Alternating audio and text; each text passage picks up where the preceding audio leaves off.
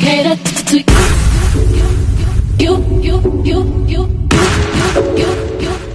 Let me cater to you. Let me cater to you. I wanna let you know that you that I like what you do. I can reassure you, you be nervous without you. If I want it, I'm gonna ask you. You fly in to be challenge me for the better for you. Let me cater to you.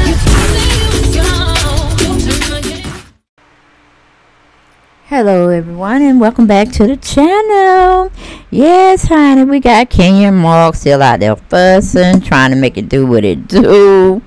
And it is a hot mess. Okay, it's a hot mess. We in Shitsville, y'all. We in Shitsville. And Kenya is ready to pull up, honey. In this new motion, Marc says Kenya took months to turn over her financial documents and failed to submit a proposed child support worksheet. Further, he claims she is refusing to answer basic questions.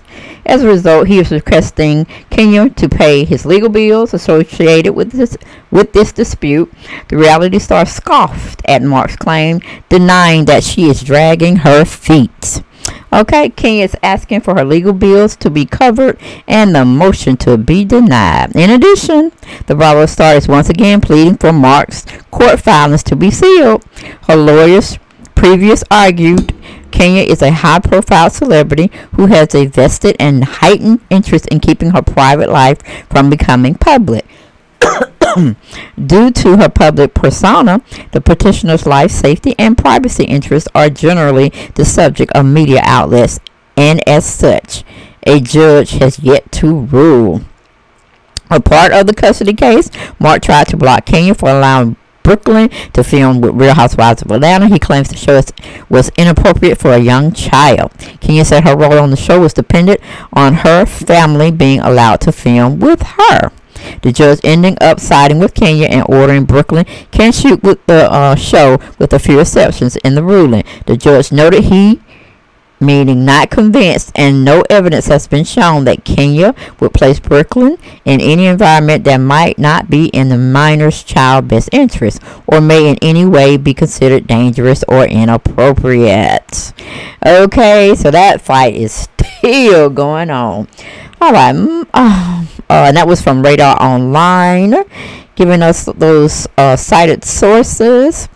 But child, Kenya ain't standing nothing Marc is doing, honey.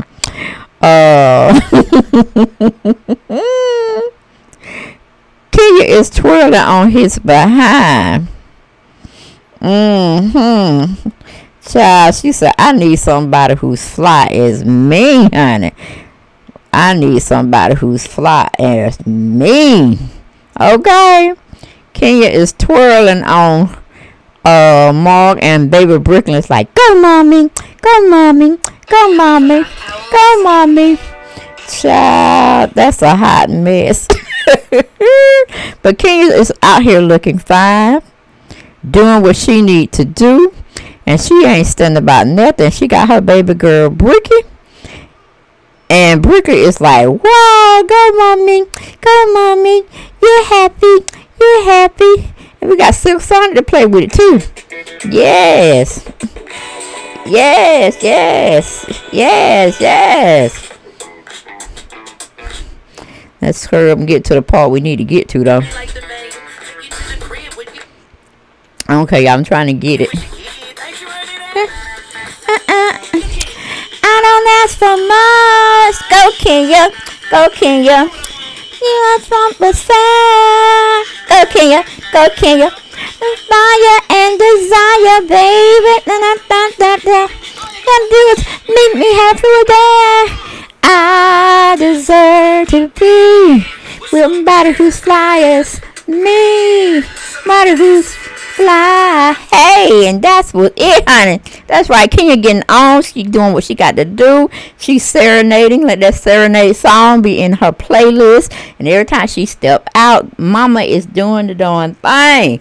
I'm like, woo, milk does the body good. But I know she was out there doing her thing with Dancing with the Stars, and she trim that body into a silhouette. Yes, an hourglass, and it's no fakeness going on. It ain't no big booty Judy going on. You know, the big booty and all that. Weighing down your frame. The tits sitting right, the butt sitting right, and she feels dynamite. Yes, and Bricky just going like, yo, mommy, yo, mommy, yo, mommy. And she doing her daddy the same way, because she like her daddy. But it's a shame that black men and women at times want to bring each other down when they can no longer get together. But honey, Kenyamoore's out there in that mint green little dress.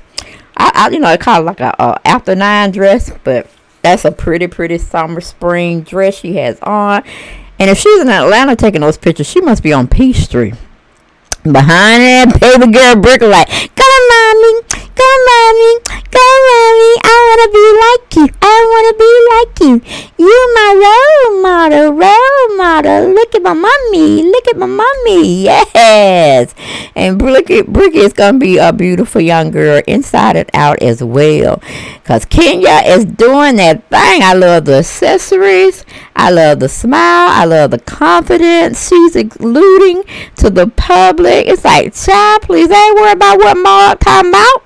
He better get on with his business and leave mine alone. Because Kenya said she tired of being the villain. She can't be the villain no more, but she will check her sister or brother if it need be. So don't get it twisted.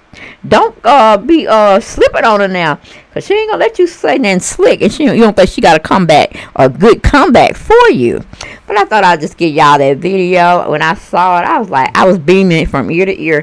Because I really want her to win. Just like I really want Nene to win. I want Candy to win. But, you know, when they acting stupid out in here, in these streets and stuff, acting out of their character, then there's a problem. There's a problem. Excuse me. And it's time for me to go to bed. But yeah, honey, I love that long braid. I love those big old jumbo earrings. That dress is fitting her, honey. But I'll see y'all. Y'all have a very good night. And I will see y'all next video. Okay. No, I ain't gone yet. You know I gotta be messy. Now I'm like, Mom, stop trying to get this woman's money, okay?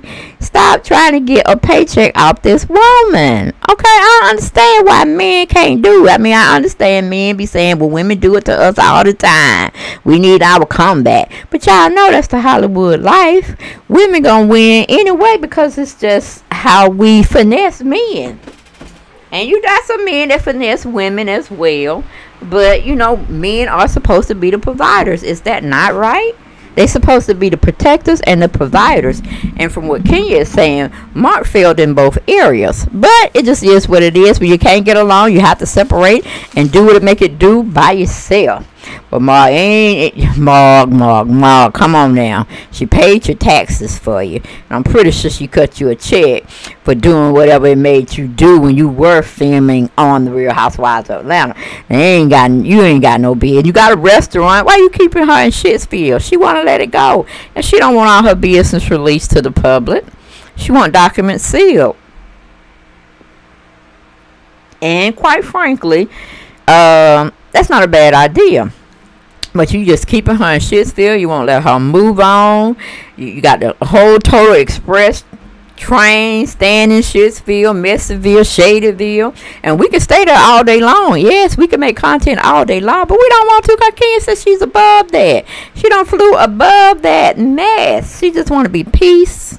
She just want to be peaceful. She wants peace in her life. She wants serenity. She wants everything that's good and wholesome. And she wants to raise her daughter in that environment. And because they can't be together, don't mean they can't raise their baby together. Meaning good co-parenting. And right now, it just seems like the money is what's on Marc's mind. He said, I got money on my mind and my money. What is it? I got money on my mind. Why that thing go Snoop Dogg be saying, Shawson? I got my money on my mind and my mind on my money. Something like that. But it seems like he's an astute businessman when it comes to putting a plan together and executing it out. But I just don't understand how he keep getting in the red. I understand how he keep getting in the red. He think he's supposed to pull him out here and there, there and here. I mean, golly, you didn't want him. I mean, y'all definitely made a cute couple. Y'all definitely have the pleasing on her eyes aesthetics, and then you had a baby girl that's very beautiful as well. And I heard she was probably trying to speak 2 languages now. So I'm like, okay, Kenya doing her due diligence. She's making her baby girl ready for the world, to take it over and take over her business. I guess she's leaving a legacy for baby Brooklyn, and maybe another child if she's thinking about that. But it's very hard for her to get that one child. So I don't know if it's in the plans. She may try to adopt if she gets with another guy who wants a family. Who knows? You know, Kenya got the money to do what she need to do, and she's gonna stay in that black.